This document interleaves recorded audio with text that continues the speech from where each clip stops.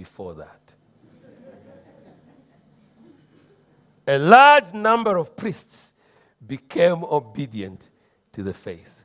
The Lord add blessing to the reading of his word. Amen. Praise God. I'd like us to go ahead and pray.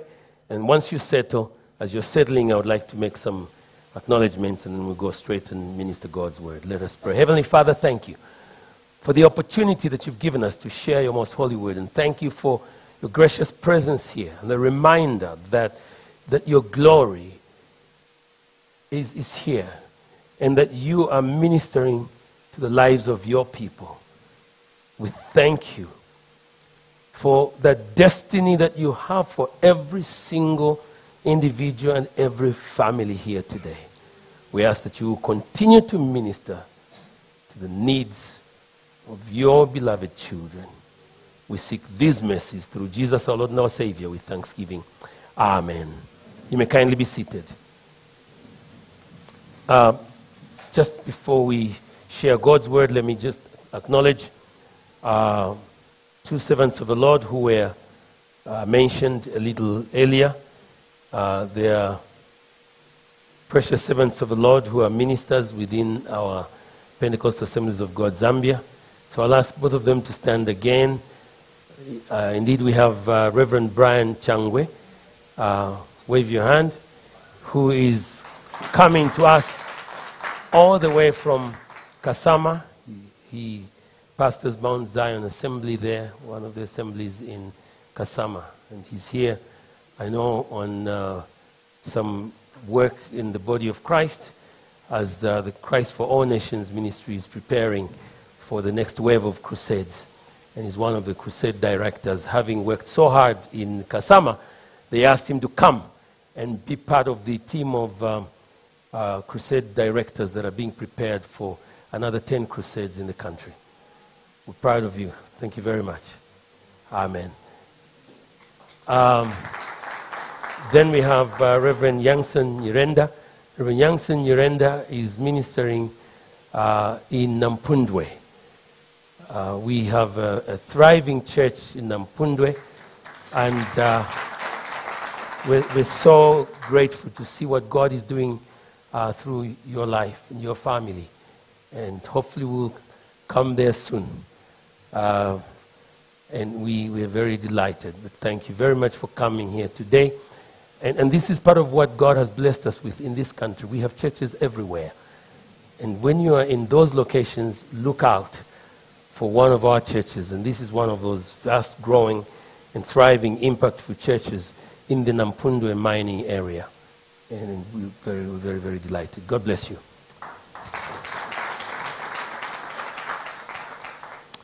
Praise God.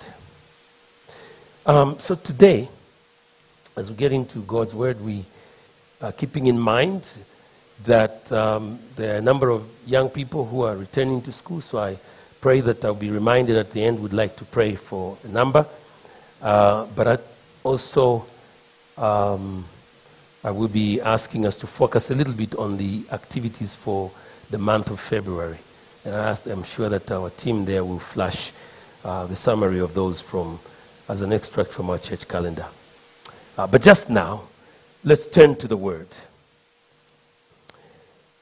We have read from Acts chapter 6, verse 1 to 15. What we have to 7, actually, excuse me, but we will proceed a little later into the 15th verse. What we have today is a focus on the third segment of growth, which is numerical. And so looking at preparing for and managing numerical growth.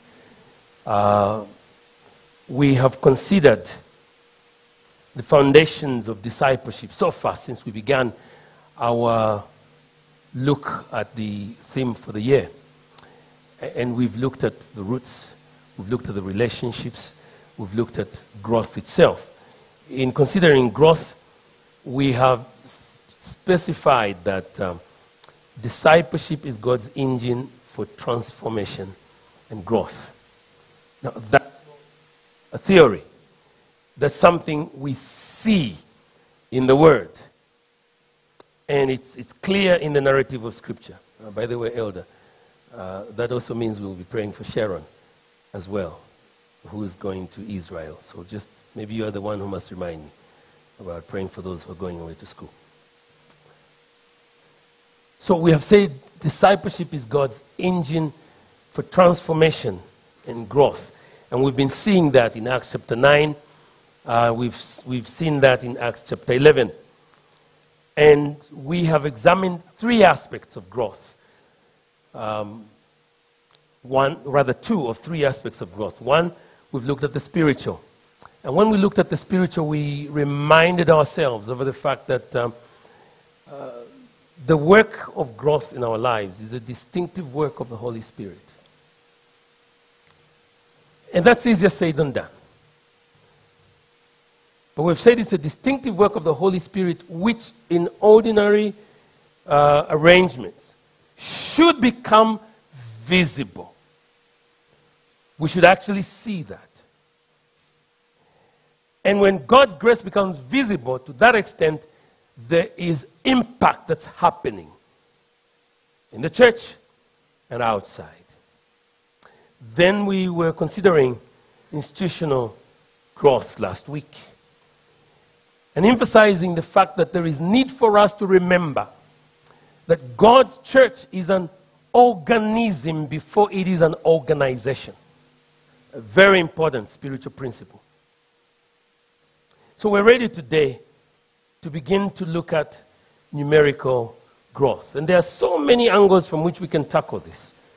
But the Lord directed me towards three ways that we can pick out from Acts chapter 6 to prepare for and to manage numerical growth when the numbers increase. We're preparing to take the sanctuary down at some point soon, and we're preparing for numerical growth in so many ways.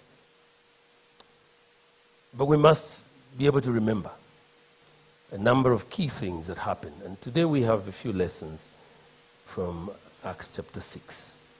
So verse number 1 says, in those days, the number, that's numerics, the number of disciples was increasing. And then there's a specification, the Hellenistic Jews, among them, meaning among themselves. So this was one grouping in the church. Culturally, they were all from the Jewish heritage. Some are identified as Hellenistic Jews. The others are identified as Hebraic Jews. Clearly, if you understand history, the Hellenistic Jews are those who had Jewish roots, yes, but they grew most likely in the diaspora among non-Jews. And mainly in this case, among Greeks. So you find that some of them actually ended up carrying Greek names. And we see an example of that when we see the listing of those who are chosen to administer something. The Hebraic, of course, were obviously the more naturally to be understood as those who spoke what was known then as Palestinian Aramaic. That was the language of the day. So these were their roots, and this is the language they spoke. But clearly, these are people who had been identified this way because they stuck close to their Jewish roots. So in one sense, they were like this mini homogeneous group, even though there was this slight diversity. So within them, the Bible says, among them, there was supposed to be serious cohesion here. Because there were people who are from what you might consider one ethnic setting. There was supposed to be peace. There was supposed to be harmony. Because they were all Jews. But the Bible says they complained among them. So that was something happening internal. That leads me today to deal with the first of three things that we must look out for as we think about and experience numerical growth. Number one, look out for growing pains. What I refer to as teething problems. The term teething problems is very common to us in our society. Parents understand when a baby is beginning to grow teeth. And when they are pushing in the background and trying to make their way through the gums, it becomes a very significant time. We've been watching some of that in just the past few weeks as proud grandparents.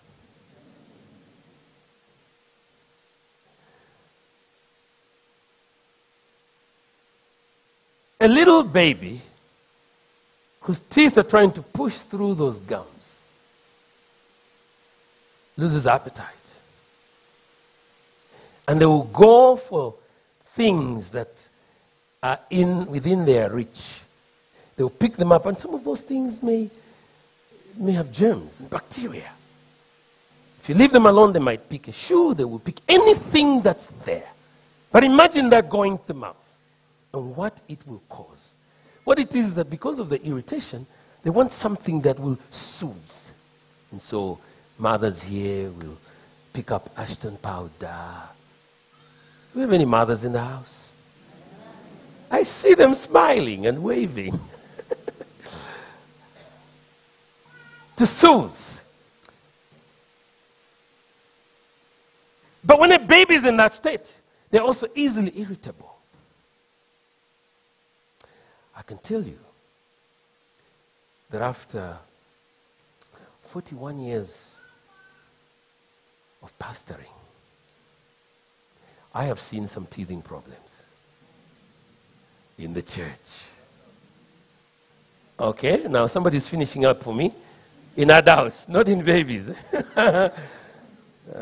Deacon Angelus, you'll be in trouble. You are the one who said it. He says in adults. And those things happen as the family grows. There are times in the church when even what shouldn't irritate us irritates us. Rightly or not rightly. But that happens. And it becomes important for us to make sure that when those symptoms are happening, we don't just treat symptoms. We must learn ways of managing that irritability, if you will. There's such a thing. And I see over these many years of pastoring that we are most times quite unprepared. So that the growing pains sometimes cause more pain in the church, cause more hurt, when in fact those pains should be managed because they are part of growth. Doctors and psychologists will tell you that these processes that are part of our growth within how God has created and made the body just need to be managed. So imagine, I remember us being first-time parents and many times panicking with the slightest increase in temperature of the baby. You're wondering, is she still breathing? That's normal. But you see, with the help of those who had gone before you get to understand that this is something that you have to manage. And I want us, church, to learn from the scriptures. Because in the church, where we have relationships, and we've just been dealing with relationships, we have to learn to manage one another as maturely as possible. Some things that divide us are just simple growing pains that become so unmanageable. Like I was saying last week, some say, you imagine naenda. Or me, I won't go to the life group anymore. And it is just a little thing where somebody even just forgot to acknowledge you.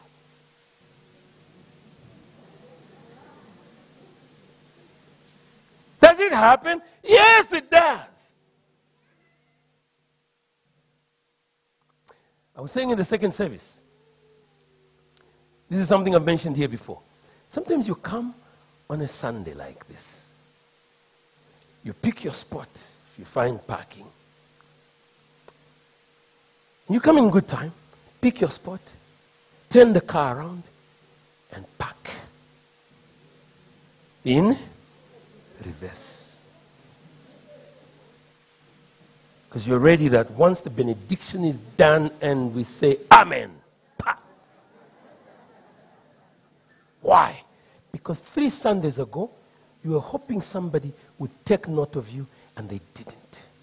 See, the numbers sometimes blind us all. On Sunday after church, in these numbers, you're out there, and I want to remind especially those of you who are older and longer, and you know, many people at church, I want to ask you why you're always going only to the people that you know. Because that action may be the one that caused this person I'm describing here 3 weeks before to feel that you're always going only to the people in jackets and suits and people who are looking well clad, and you don't really recognize those that don't appear familiar to you.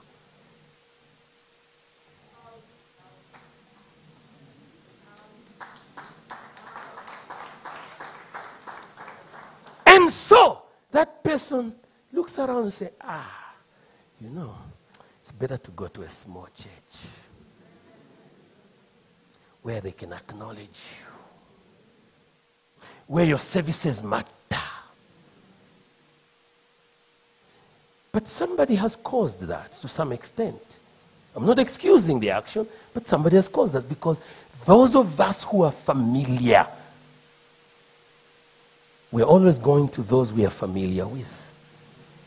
And today I want to look out. I want you to look out. Because these numbers blind us on Sunday. We must look out for those who are needing attention. So, let me come back to this person. So you know I'm for you. But what you do is not okay. Because of that thing that happened 3 weeks ago, you now are ready that after church, because they have ignored you, once the benediction is done, because you want that blessing, the moment the bishop says, in Jesus' name, Amen. Pa! The car is started and you go. I want you to manage those growing pains. That's a teething problem that comes as a result of when we are so many and it appears as if some are neglected. Now, the Bible here is not saying that there was a report that maybe they were neglected. The Bible actually states factually that there was an overlooking.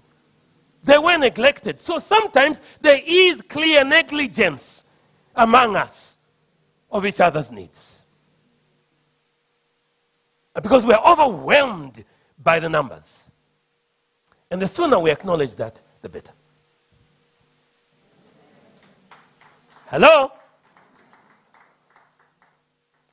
Praise God. I said the sooner we acknowledge that, the better. So there was a section of the church that felt that their needs were unmet. I am sure that we have some among us. And this is not time for excuses.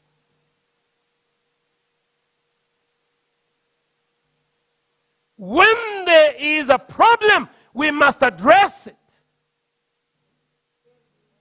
When there are growing pains, we must recognize them and... Okay. See? This is what happens. I didn't even see. It's just been fixed. So let's fix these issues. In the name of Jesus. Hallelujah. And we actually forgot to announce, Mr. Lungu is a happy father of a baby boy. As of last Sunday, isn't it? The other Sunday.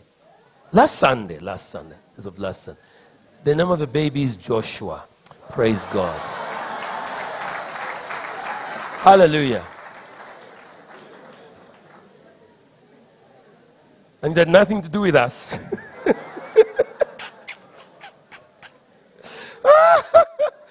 It had nothing to do with us. But anyway, that's there. Congratulations, Mr. Lungu. 2 girls. And they've been wanting a boy.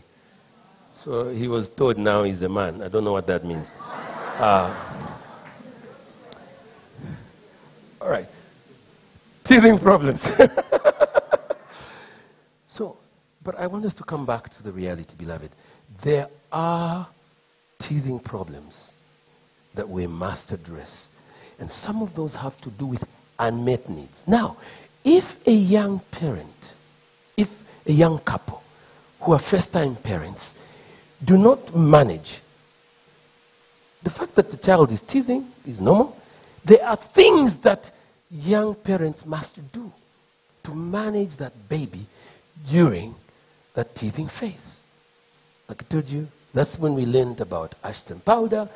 We learned a number of quick fixes here and there that would enable the baby to settle, and then they're losing appetite. So thankfully, if they are breastfeeding, you know that they will continue to have a little bit of food, but you have to work harder now to get them to eat, because it's becoming more uncomfortable for them to chew.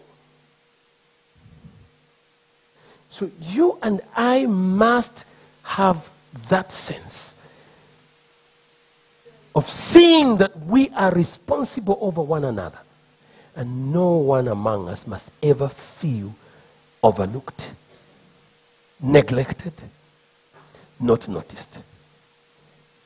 And the fact that that happens means there is something that we're not doing okay about.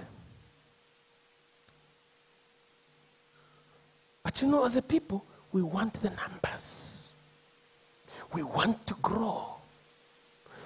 We are glad when new people come. We make them stand. We clap. We welcome them. But it can't end at just saying, you're welcome, and they get asleep. They must feel that welcome by us walking up to them. And I saw you standing in the church. So you're here for the first time. What's your name? I know there are formalities that leaders do. We attend to them. We promise to call them and we reach out to them. But this is not just for the top brass. It is for all of us. Aren't we disciples? And yet we will go around sometimes and even say, you know, here, people don't care. You see, people just leave. People here don't care. Who are these people who don't care? And you're not among them?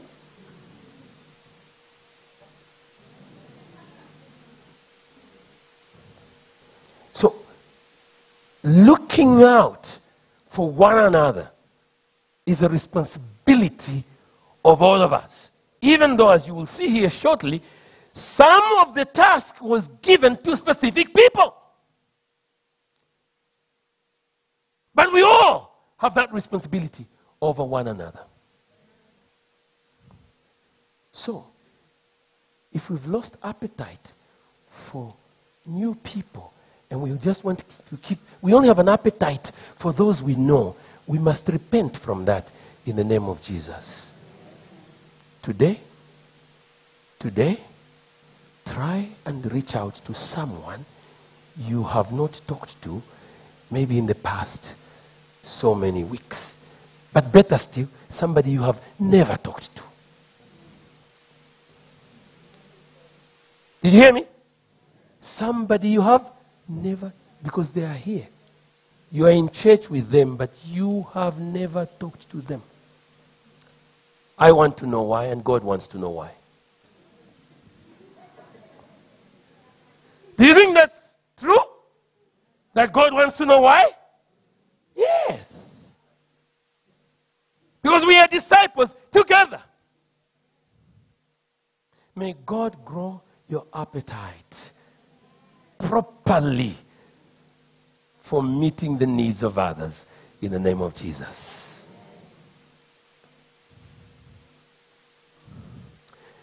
This is a light one, and it's just a pointer. Take note of verse number 1. They were being overlooked in the daily distribution of food, meaning in the normal course of something that was routine. And coming to church on Sunday and greeting people at the end of the service is routine. But when we are deriving satisfaction out of going to the same people, we will, in fact, some of the people you talk to here at church, you live in the same neighborhood. Come on, you will meet at the life group tomorrow. You still want to talk here? No, save this time for somebody else. All right, I'm going to do something very strange just now. May I ask everybody to stand? I want you to look around the church for a while. Can you pick out somebody you don't know? I'm serious just now. Pick out somebody you don't know. I'm giving 3 minutes for you to walk up to them and ask for their name. I will come to you. Somebody you don't know.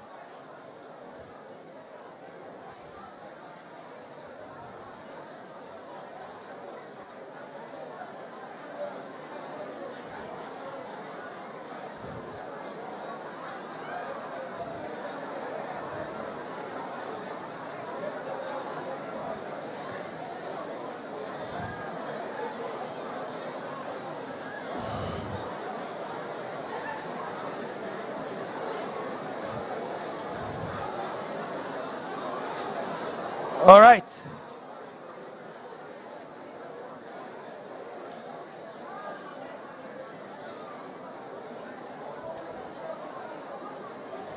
All right.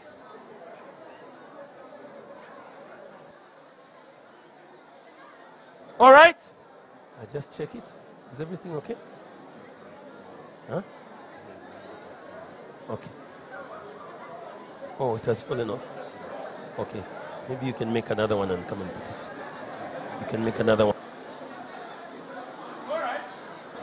All right. Please be seated.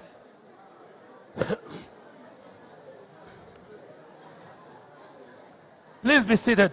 Longo, please come here.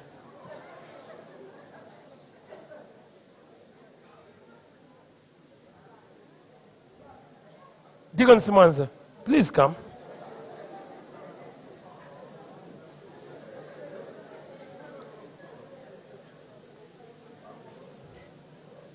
Deaconess Joy, please come here.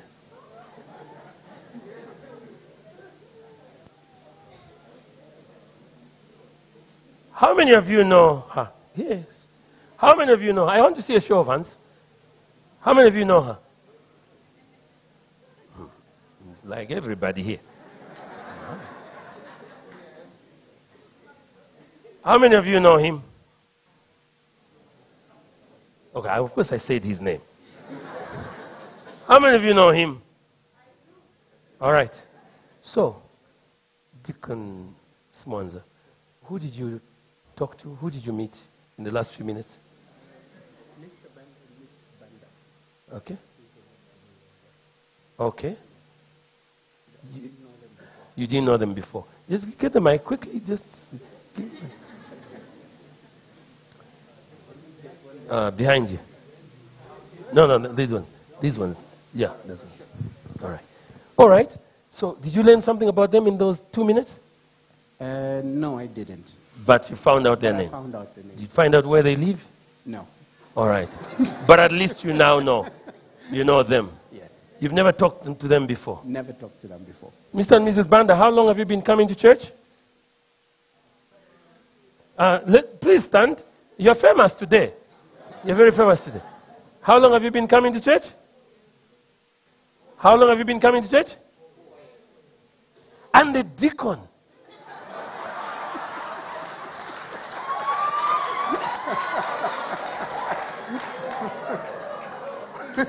And the deacon didn't know your name. How does it make you feel now that the deacon knows your name? It's good, eh? All right, a big hand for Mr. and Mrs. Banda. Sorry, car black. No, it's It okay. happens. I think I deserve that one. To the best of us. All right, Longo. Who did you meet? I met 3 people. Okay. There's Milda right behind me. Those who are being mentioned, please stand. Look, this is an important exercise. Yes. Who did you meet? Milda. Milda. So Okay. she lives just within North Mid. All right. Then there's Mr. Chiza. I hope I got the name correctly pronounced. Chiza. Mm-hmm. And then there's Dylan. Who? Dylan? Dylan. Dylan. Okay. Dylan, how long have you been coming to church? 3 years now. Did you know that? I didn't know that, actually. Okay. And Milda, how long have you been coming to church?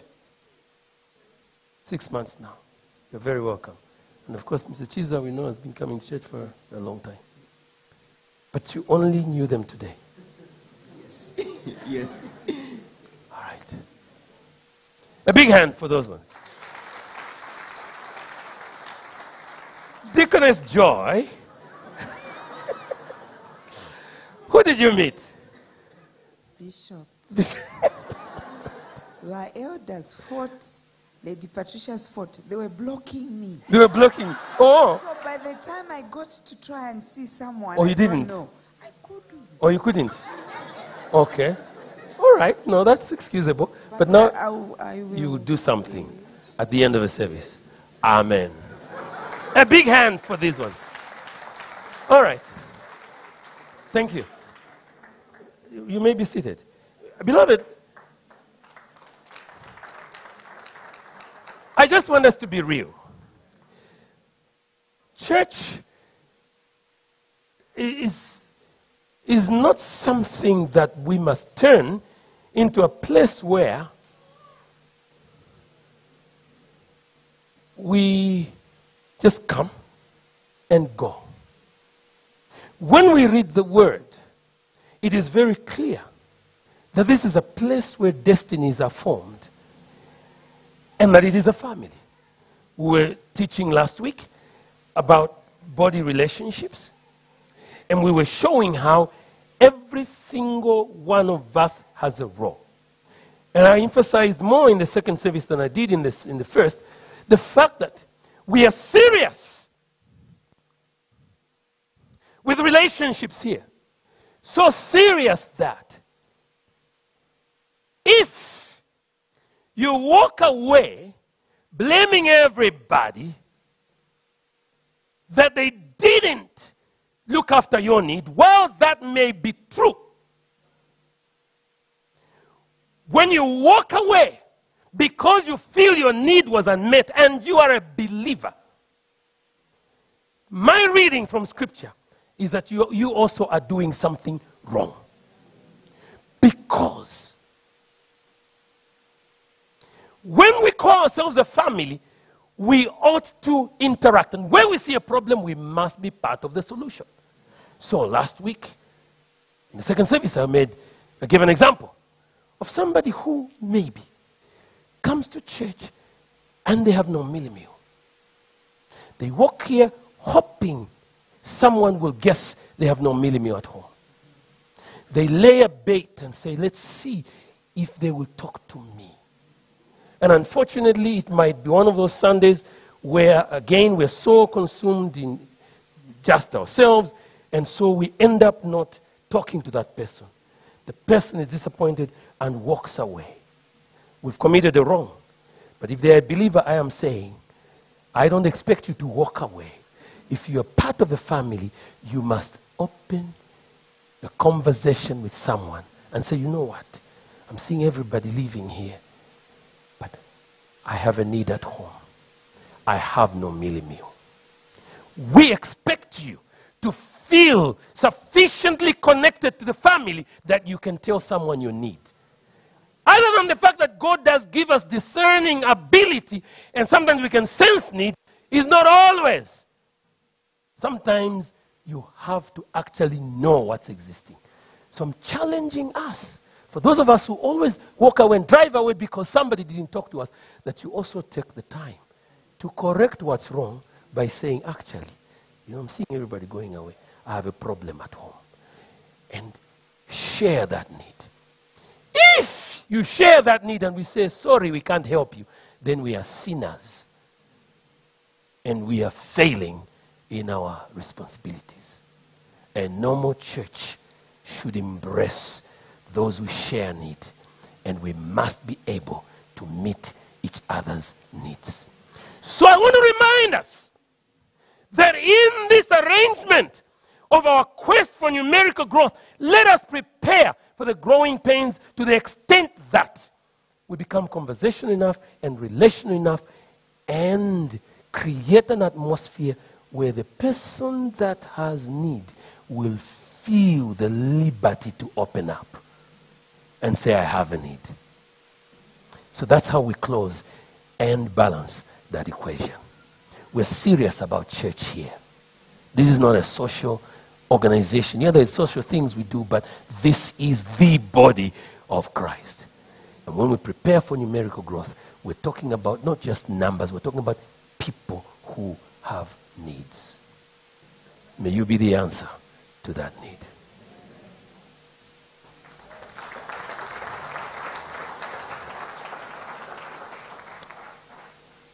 So put it this way.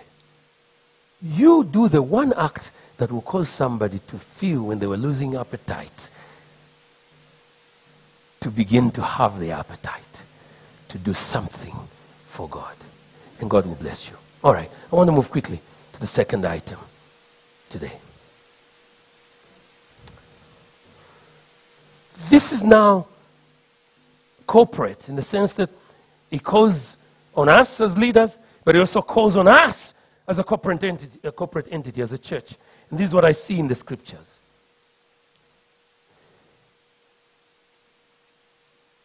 As we prepare for numerical growth, we need to create systems that are responsive.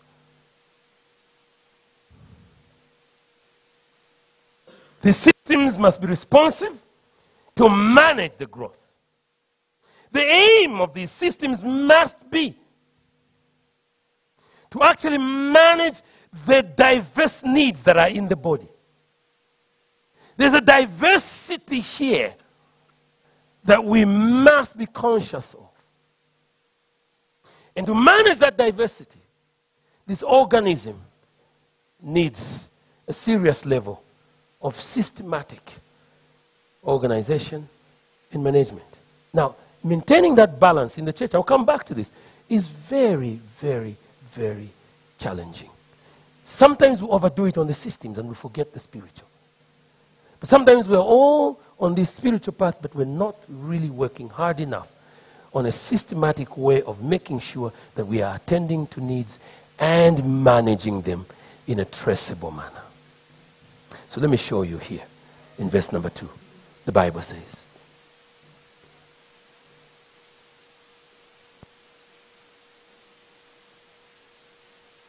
number 2.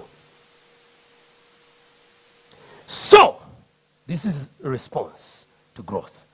The 12, so there have to be those who see the need and help to gather. So, the 12, this is a top layer of leadership that refers to us, some of us, and the facilitatory roles that we occupy. So the 12 gathered gathered who? All the disciples. We're talking about the foundations of discipleship here. And I want you to see how the scriptures are so clear in the New Testament in describing the gathering of the believers as a gathering of disciples. Let's never forget that. These are disciples. These ones I called here, some of them carry titles, but they are disciples.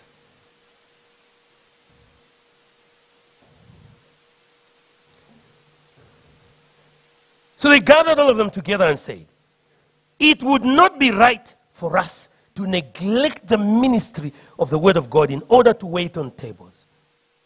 This, the routine of the daily meeting of social needs that was going on. Meaning they had a system. So sometimes people may fail to respond, maybe share, maybe because they can't really see where to get in the system. And I want to talk about the systems we have here on a generality. In managing growth in the community, we've put together life groups. That's a system. It's a system for managing the believers' growth in the community, the believers' engagement. So, if you consider yourself part and parcel of the assembly, then find your place systematically in the life group. And we have said, in the life group, people will know you. So I'm now coming back to those who sometimes in the numbers on Sunday may feel drowned. But in a smaller group, people will know your name. They will know your name.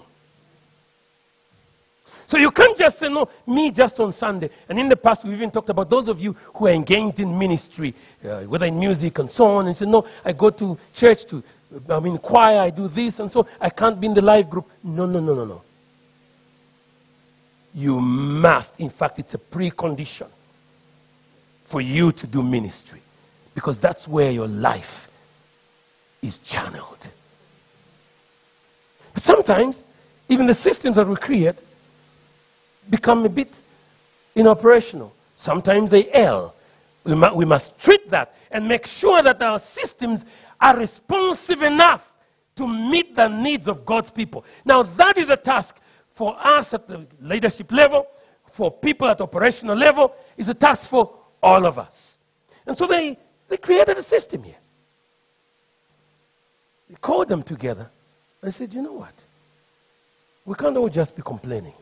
Let us choose some from among us who can systematically identify the needs of everybody in the community and also attend now to those who are being neglected. And when you read the list of the 7 they chose, all of them were from the group that was actually complaining. Because they all have Hellenic names. So let's read. The proposals pleased the whole group. They chose Stephen, a man full of faith and full of the Holy Spirit, and also Philip, Prochorus, Nicanor, Timon, Parmenas, Nicholas from Antioch, a convert to Judaism. All these are Hellenic names. So which means they systematically observe that for acceptability, they should pick these people from among them so they don't feel like anybody else is overlooking them because they are their own. It was a system to manage that particular growth spurt, if you will. And we must have confidence in the systems we set up for ourselves. Hallelujah. And so, I want to take us a little further. The needs here were social. Some of them were forced on these people because of their economic status. There must be a relevance in the things we do. Elder, when we were doing the week of prayer, on the day that you led us in prayer, you talked about socio-economic discipleship and how we must be able to look at each other in the church. How many are actually engaged? How many are unemployed? What can we do to help? We must simply facilitate. How can we reach out to one another? We can meet needs up to a certain point, but sometimes to resolve the issue is not just about meeting that need and giving 100 kwacha, 200 kwacha, 300 kwacha, 500 kwacha. The better issue might be, what else can we do to help you? So we create a platform for meeting those needs. And as a church here, we've been engaged in this area for so many years. We've created employment in this country by running schools.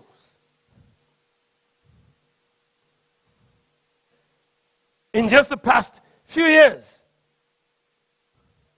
we've created over 250 jobs in the various projects that we are running. But now, when you talk about our work, for instance, in the community, and we need to share more with the church through, for instance, the Circle of Hope, running over 40 outlets here in the city, and now going to another 52 outside in the provinces. There are people, some people here. Some of you have recently gotten jobs through this ministry of the church. We are contributing to the society. But then there are those who may not be able to have those jobs. We must still create room for them to find ways of feigning for themselves, bringing an income into the family, and then also contributing to the church and the running of the ministry. Hallelujah.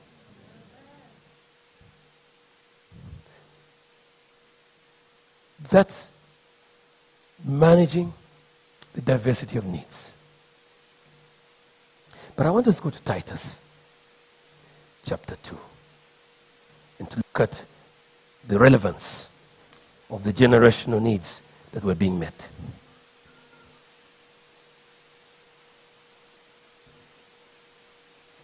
Titus chapter 2. And we'll go to something very, very important there.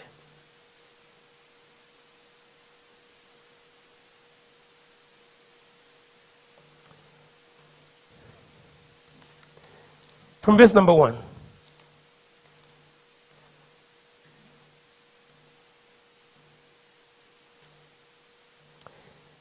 You, however, must teach what is appropriate to sound doctrine.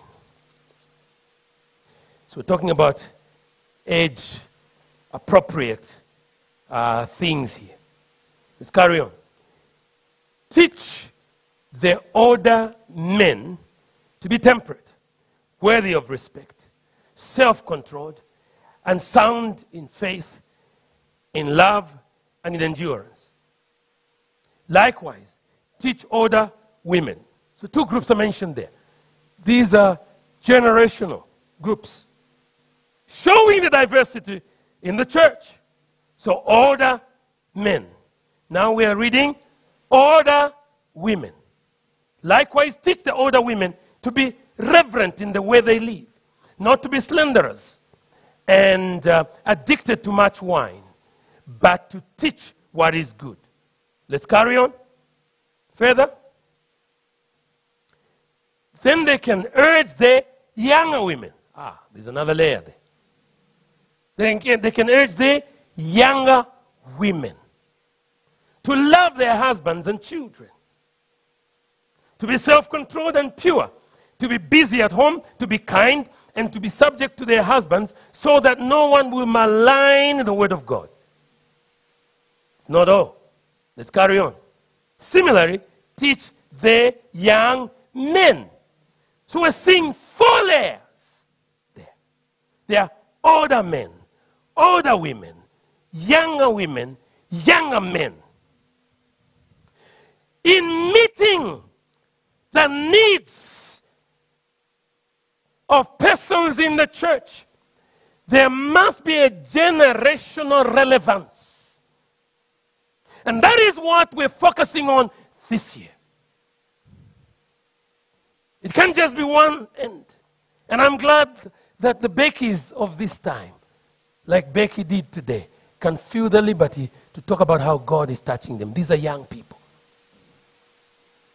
Becky is how old? 13? How old are you, Becky? 13?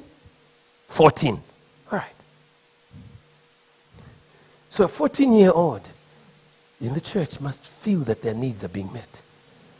And a 60, 70-year-old or 80-year-old must feel that their needs are being met. Now, that's challenging.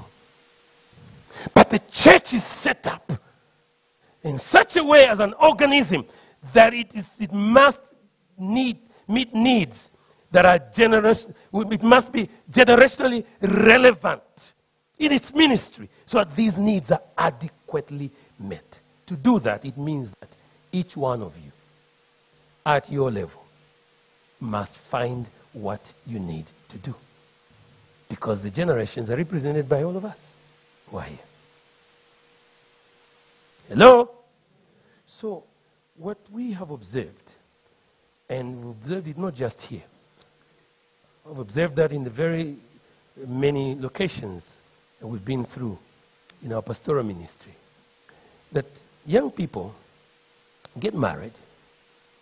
Once people get married, somehow it appears as if their level of engagement in the ministry sort of dissipates. Have you seen that here? Why is that? So you're giving us the idea you were just looking for marriage.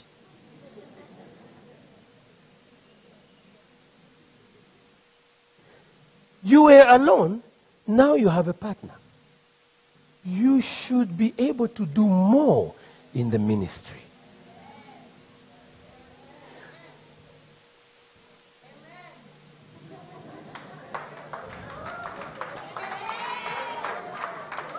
I like this side. And here too, right?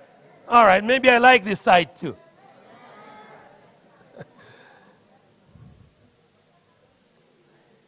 And that is notwithstanding that we have a marriage ministry in place.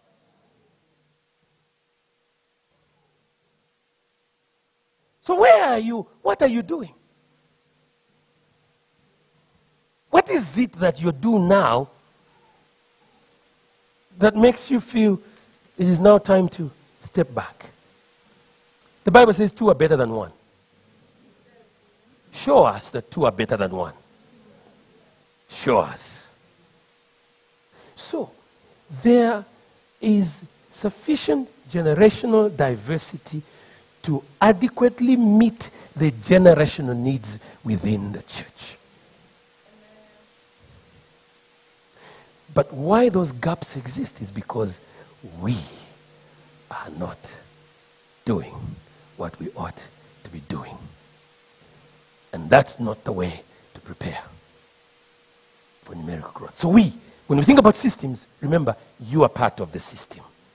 You are part of God's architecture for growing the church. You and I are part of God's architecture. I mean, need I go back to 1 Corinthians 12 that we read last Sunday? The one is an eye, one is an ear. The ear cannot say to the eye, I don't need you. One is a foot. The whole body works. Each one doing their part. And may you find that place in the name of the Lord Jesus Christ. And that's what we are seeing here. So let's go back to that slide. Slide number 6, quickly. And then I'll go to the last part.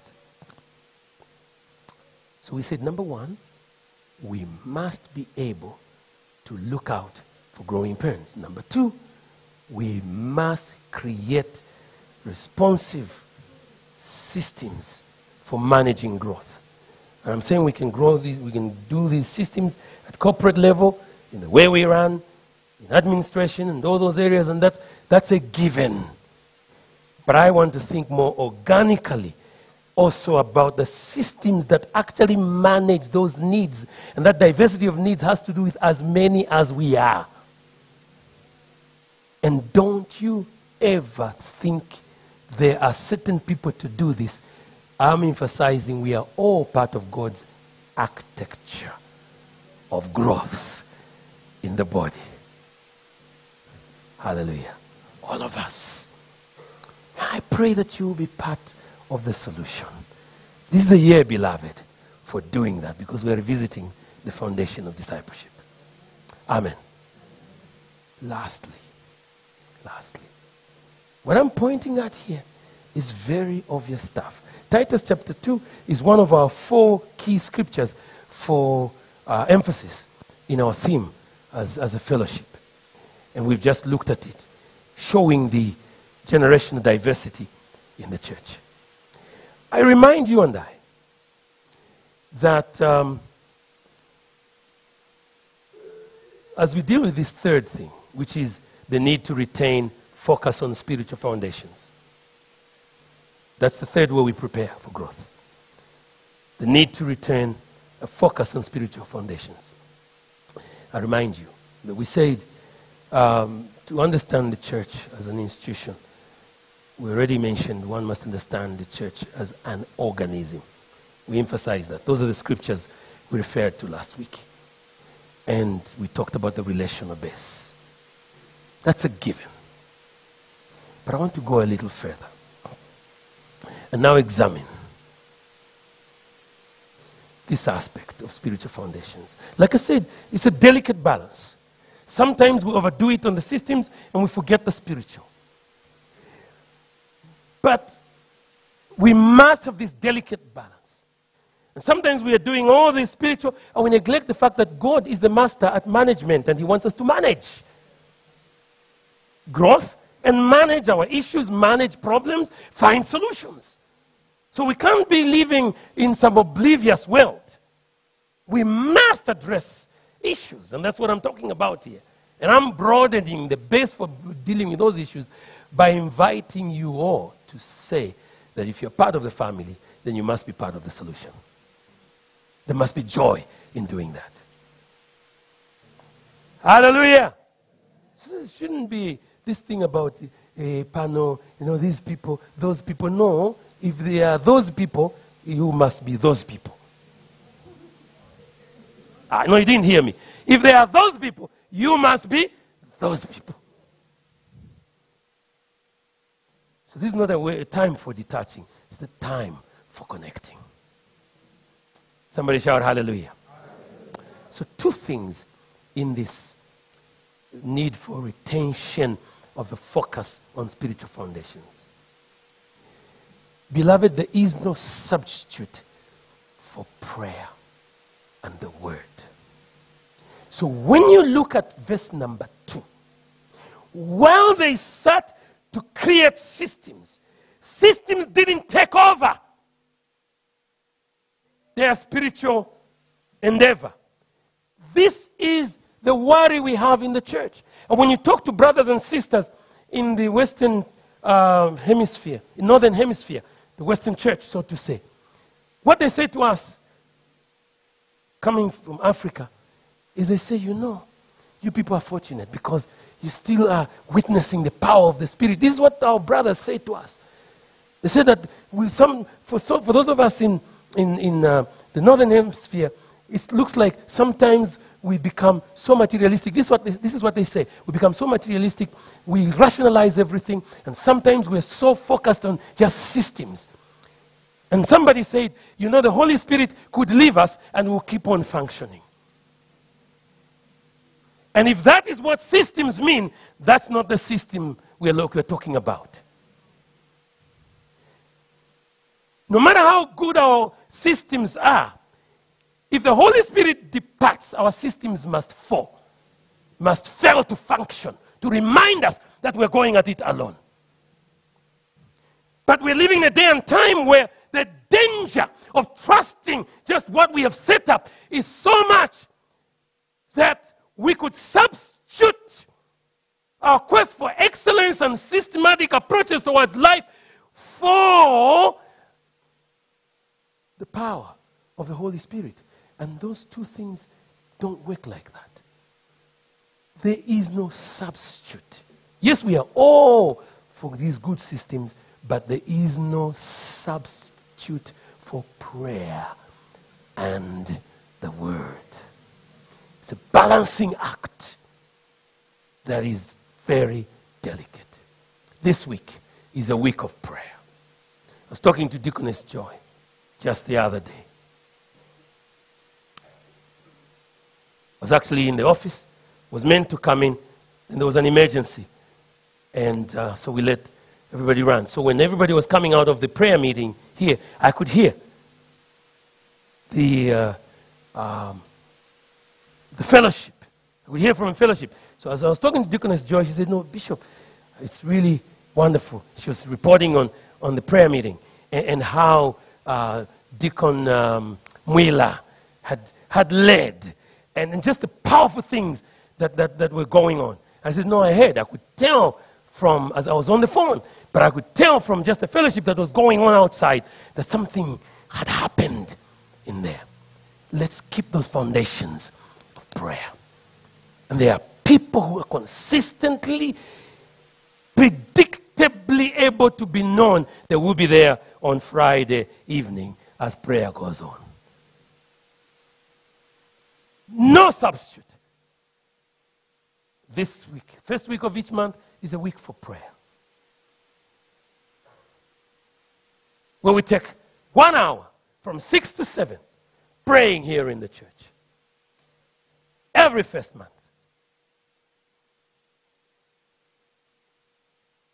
How many of you will place that on your agenda now?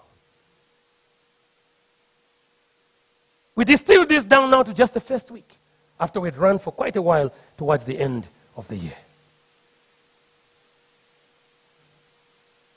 And the apostle said, "We will not, for the sake of these needs, for which we will create a system, let the system run. But we must focus on prayer and the Word." That's number one. Number two, I want you to note that if we do focus on prayer and the Word, the second thing is supernaturally the natural occurrence. And that is, so supernaturally natural, this thing will happen. That is, there will be supernatural impact that becomes part and parcel of a disciple's life when prayer is put in the right place and when the Word is made central. So let's follow the life of one disciple before we close. He was one of the 7 chosen. One of those 7 chosen. His name is Stephen. He's the only one in the pile that is described as having met just like the others. Remember, they had a criteria. And there is room. If we were just teaching a management class, I would have gone into some detail to show you how they set up criteria. They set up qualifications. So it's not just that in church we just speak anyhow. There are qualifications. There are prerequisites. They set up that criteria and so on. They say people who must be full of the Spirit, they must be known, so they must carry a testimony. So that's besides the point.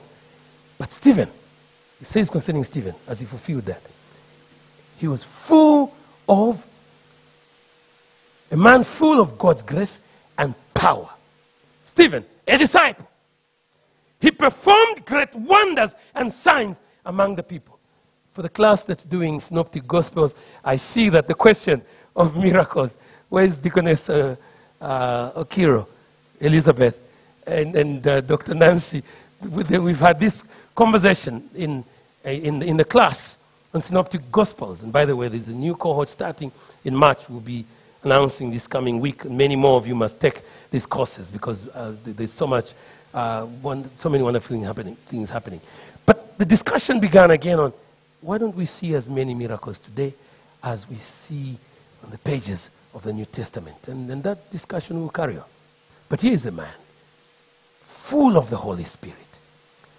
And at his hand, the Lord performed wonders and signs among the people.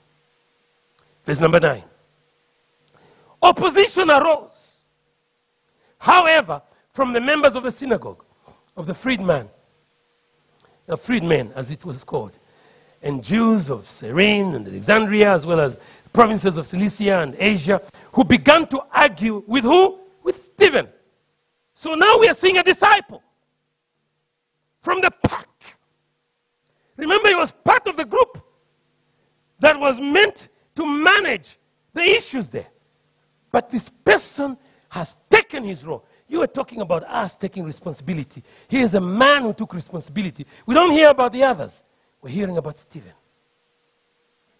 Look at what this new role provided for him. The gentleman is out of the four walls of the church. He's out there. This is what we desire for every one of you, beloved. For every one of you. Here, we prepare you to go into the marketplace to do the work of the Lord. Let's quickly follow Stephen. Verse number 11. Oh, verse 10 itself. But they could not stand up against the wisdom and the Spirit gave him, the wisdom the Spirit gave him as he spoke. Let's carry on. Then they secretly persuaded some men to say, we have heard Stephen speak blasphemous words. And it's amazing. So they stirred up the people and the elders and the teachers of the law. These were terrible elders. Definitely different from our elders. They seized Stephen and brought him before the Sanhedrin. So a conversation began as they brought him before the Sanhedrin. And in the interest of time, let me just narrate it. As they were there, people were asking, saying, what shall we do with him? And there was a man who rose up there. And he said to them, you know, you people, let's go on to verse number 15.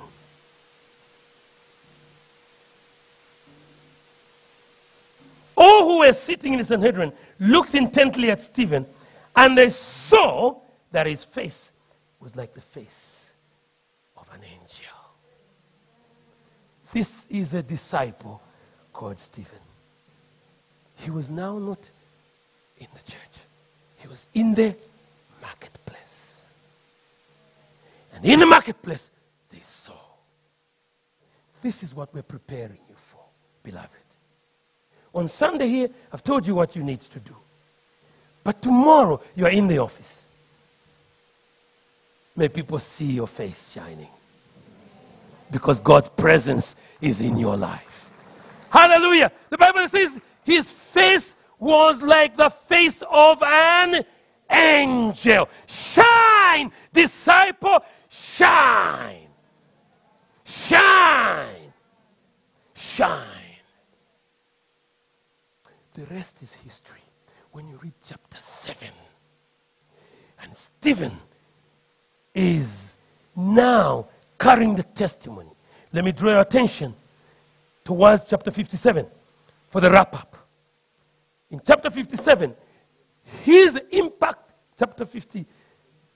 verse 57, excuse me, thank you. Verse 54, actually not 57. Verse 54. In verse 54, when the members of the Sanhedrin heard this, they were furious. He had now ministered, given the history, and given a sermon that gave the historical panoramic view of all that had happened. And then they had a question before them. They became furious. Verse 55, but Stephen, full of the Holy Spirit, looked up to heaven. You were talking about God's glory. You were talking about God's glory. The Bible says he looked up and he saw the glory of God. And he saw Jesus giving him a standing ovation. And he was on the right hand of God the Father. That talks about acceptance. And this didn't prevent the people from stoning Stephen. They went ahead and stoned Stephen. And we read that he simply knelt down and prayed. Talk to God. Follow with me. Verse 56. Look, he said, I see heaven open and the Son of Man standing at the right hand of God.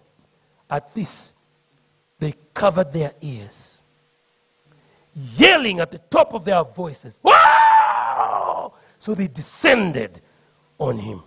They dragged him out of the city and stoned him. But I want you to notice something as we are wrapping up. Meanwhile, the witnesses laid their coats, the coats that they picked up from Stephen, at the feet of a young man named Saul. I want you to see the power of supernatural impact, which is what we want to believe God for. It's not just about talk and theory and numbers and these growth spurts where you're always complaining. Get into the place where God's Holy Spirit can so fill you that when you leave this place today, the people who meet you can have an encounter with a disciple who has been in the presence of God, namely you. Hallelujah. They laid these things at the feet of Saul. Now, we've talked a lot about Saul in the last few weeks.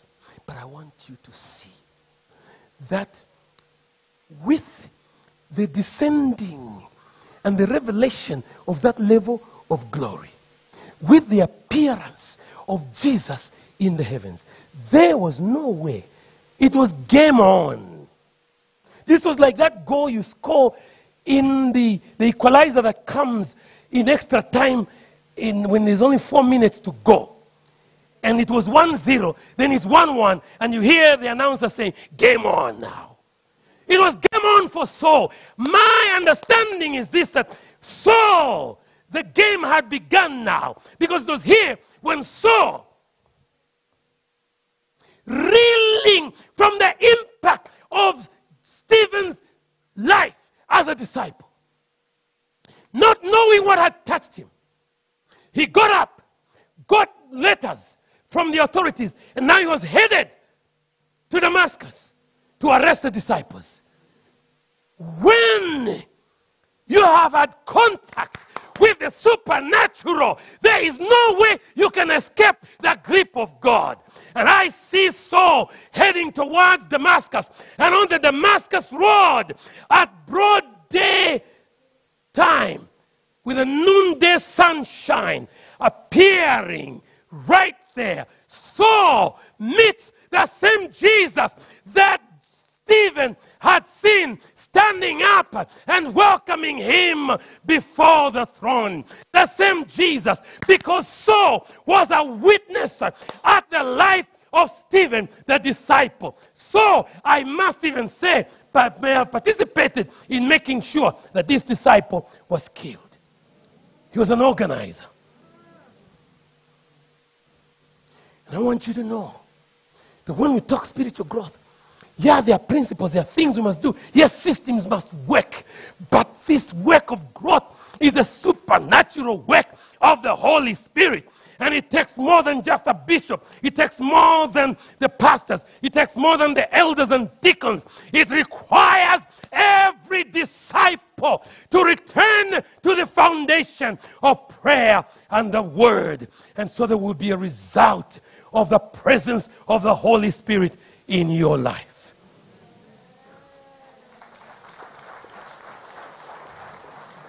And my reading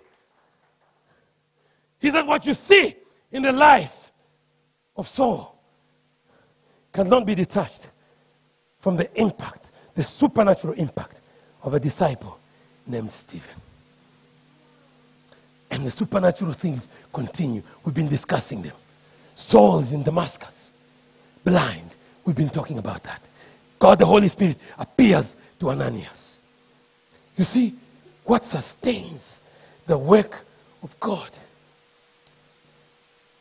is the Holy Spirit.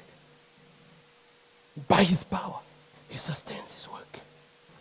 I want us to get back to the roots. If we're talking about foundations of discipleship, look at the linkage in the scriptures. Prayer and the word. And systems must not take over, must not relieve, must not make irrelevant, must not dilute the primacy of prayer and the word. As we build systems, let's make sure that they're growing on this important foundation. And today, there must be a disciple called Angelus. There must be a disciple called Alpha. There must be a disciple called Longo. There must be a disciple called Helen. There must be a disciple called Becky. There must be a disciple called Mildred, if that's your name. And I want us to prepare for that level of supernatural growth. God bless you, beloved. And thank you very much.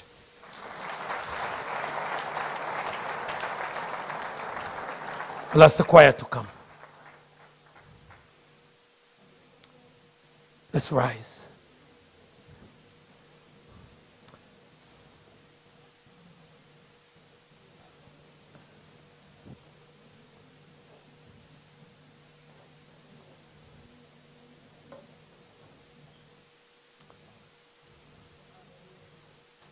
Well, every head is bowed and every eye is closed.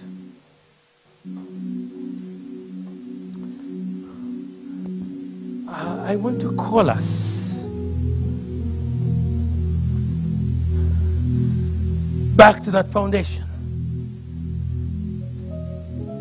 What God has been laying on my heart is to bring to us as a body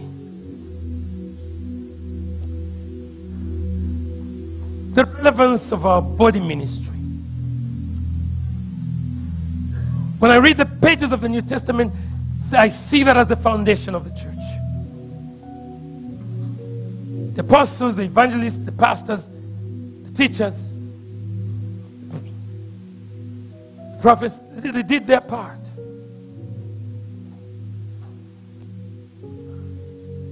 But I am amazed when I see on the pages of the New Testament people who would have easily been like non-entities emerge as powerful disciples. Stephen is one of those. You read about Philip.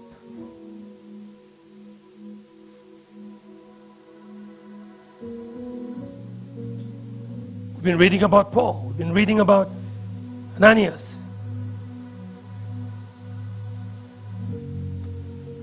Let heaven read about you. Let heaven read about you. And so in these few moments as we're closing, I ask you to say to the Lord, Lord, I want to prepare for growth, but remember that growth that's first with me. So we've talked about spiritual, we've talked about institutional. Today we've looked at numerical. And I've taught on numerical growth from a totally different angle, because that's what the Lord was showing to me. And see yourself as part of God's architecture and part of that system. And say, Lord, since I'm part of your architecture and your system, and maybe this is a place to sing again the song that you said has been on your heart, where I realize I'm a child of God and I'm so glad that I am, that I'm free. Come, maybe let's do that right now and make it part of our prayer today. And I would like you, beloved, to realize God has a purpose for your life, and He wants to use you. He wants to shine through your life like He did for Stephen. Some of you, your work takes you before very important people who may never for a long time step into church. But you have a chance, and they have a chance to meet you. And if your life is shining with Jesus, guess what? You'll have supernatural impact on those people. And someday they may come to church. But the witness will have begun with you. With you.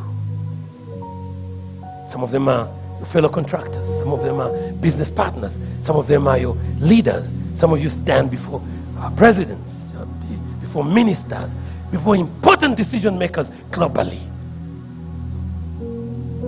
And when they meet you, let's ensure that they have met Jesus. Hallelujah. Let's ensure that they have met Jesus. Go ahead and lead us, and then we'll pray.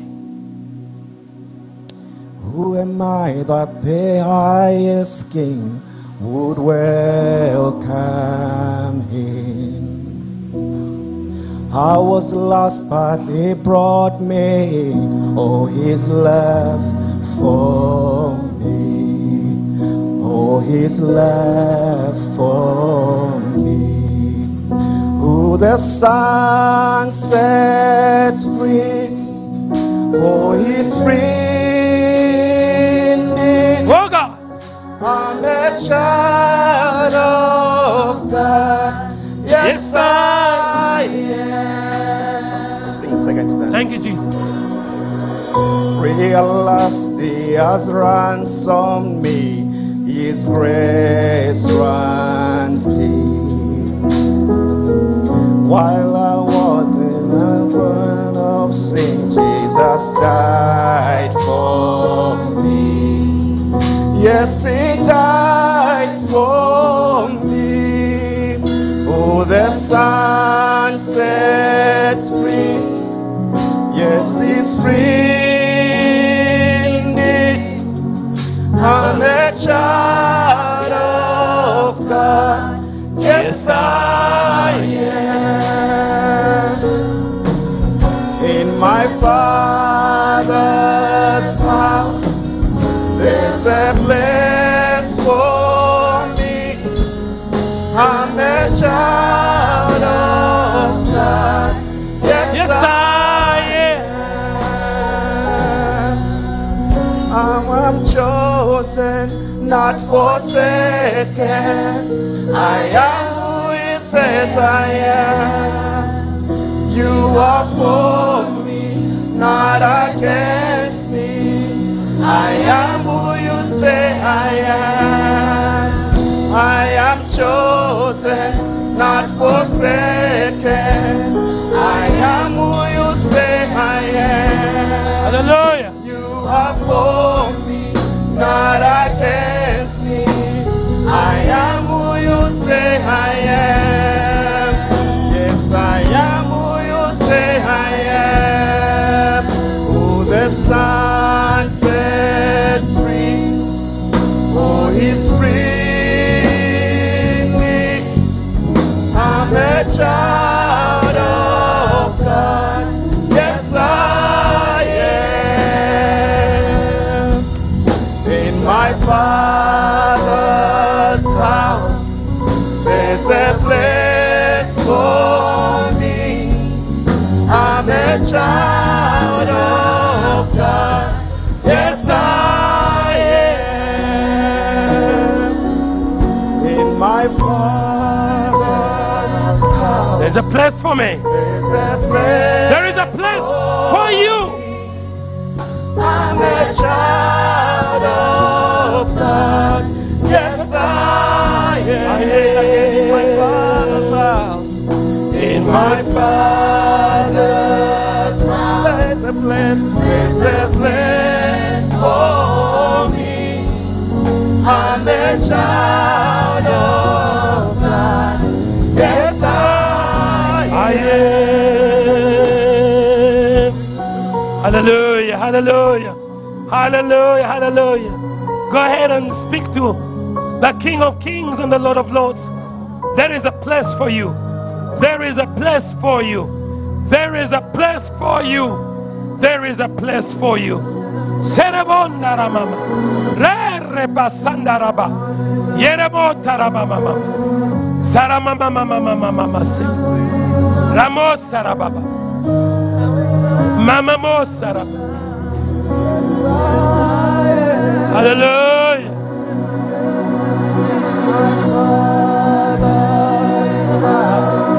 Mamos. For me, I'm a child of God. Yes, I am. Hallelujah. While every head is bowed and every eye is closed, we're in God's presence. And every single one of you, this is a prayer you need to take with you as you go home. There's a place for you. There is a place for you. You are a disciple. There is a place for you. And He's preparing you to have that supernatural impact out there as we prepare for numerical growth. But there might be one, or there might be more, who might be here and you don't know Jesus as your Lord and Savior. Before we close this service, I'd like to pray for you. Please raise your hand if you'd like to receive Jesus as your Lord and Savior. You're saying, Bishop, I want to be born again. I want to be part of God's family. And I need prayer. If that's you, raise your right hand so we can see you. And we'll be ready to pray for you. Is there anybody here today who would like to receive Jesus as your Lord and Savior? He loves you. You can become His child today and now. Praise God. Thank you, Jesus. We'll keep that invitation open. And if there are any that are watching remotely and you would like to receive Jesus as your Lord and Savior, you also can receive Him. And what I would like you to do as I do a prayer shortly now is for you to follow that prayer, inviting Jesus into your heart. And then shortly after this, we'll give you some instruction. So if your desire is to receive Jesus as your Lord and Savior, to become born again, then say these words as your own prayer after me. Dear Lord Jesus, I come to you as a sinner. I realize that I've gone away from your commandment. Today, I've heard your voice speaking to me, calling me back to you. I acknowledge that I have sinned and I've come short of your glory. Therefore, I confess my sins. I ask you, Jesus, to come inside my heart. Forgive my sins. Be my Savior and my Lord, and help me to live a holy life. Dear Lord, I commit myself to you now. Help me to tell others about you so that they can experience what I have experienced. In the name of the Father, and of the Son, and of the Holy Spirit. Amen. If you've prayed that prayer faithfully, the Lord has heard you. What we'd like you to do is be able to contact us using the platform that you use to join us, to join this service. And if you're here physically, then come towards the front and meet the leaders here at the front, and they'll guide you further as to what you need to do with your life. Thank you for joining this service. Let me invite now all the believers to just raise your hands towards heaven as we prepare for the affirmation and the benediction. Praise God. And with everything we've covered today, benediction should take on a new meaning. 1, 2, 3. Because I'm a child of God and anointed by His Spirit, I have capacity, skills, and talent to fulfill my destiny. I have a Christ-like character. I have moved from good to great. I am connected to God and men. Therefore, I will fulfill my purpose for my generation, because I'm an oak of righteousness, planted by the Lord for the display of his splendor and glory. Hallelujah. Beloved, the Lord bless you, keep you, cover you, and protect you. The Lord go before you and grant you peace. The Lord turn his countenance towards you, and the Lord be your rear guard. The Lord cover you. The Lord provide for you. Now unto him that is able to keep you from falling and to present you before his great God and Father without spot or wrinkle. To him alone be glory, honor, power, strength, and majesty, both now and evermore. Because we pray and ask in Jesus' holy name. And the redeemed of the Lord, who are preparing for and are ready to manage numerical growth, will agree together by saying, surely goodness, mercy, and wholeness, identity, and destiny shall follow me all the days of my life. And I will dwell in the house of the Lord forever. I'll feast at the table spread for me as I fix my eyes on Jesus, the Lamb of God, the author and finisher of our faith, and our great apostle and high priest.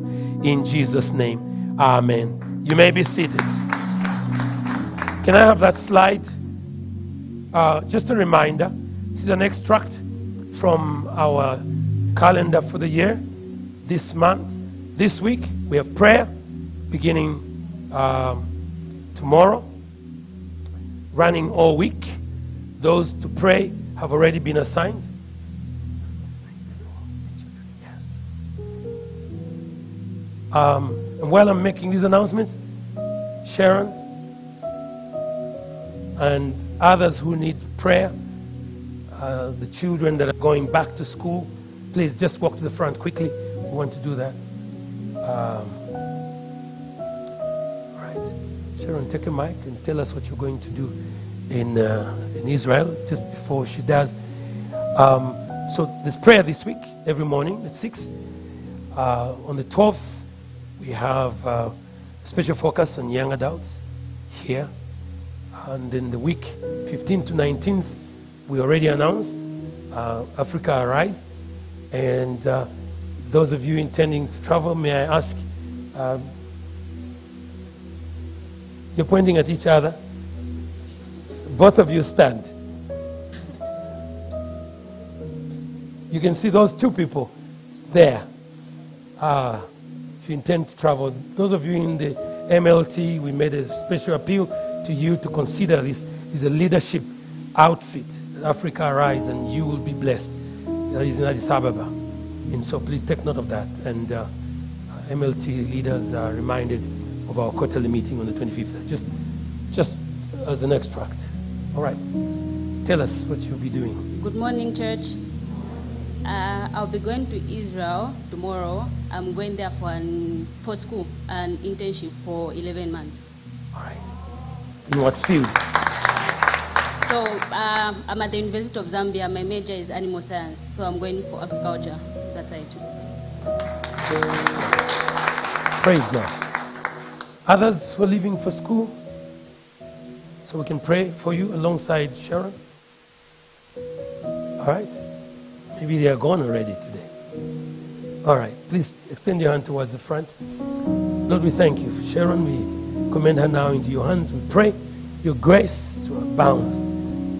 As a disciple in that course, she will shine forth for you, and that she will be a witness to the others.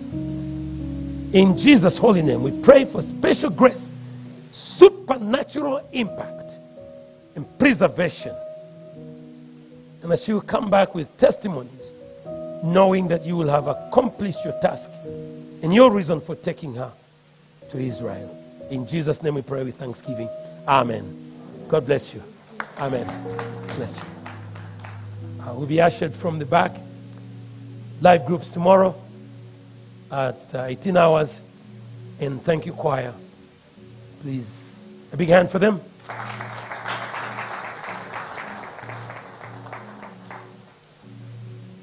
First-time visitors, please come and meet our leaders here at the front.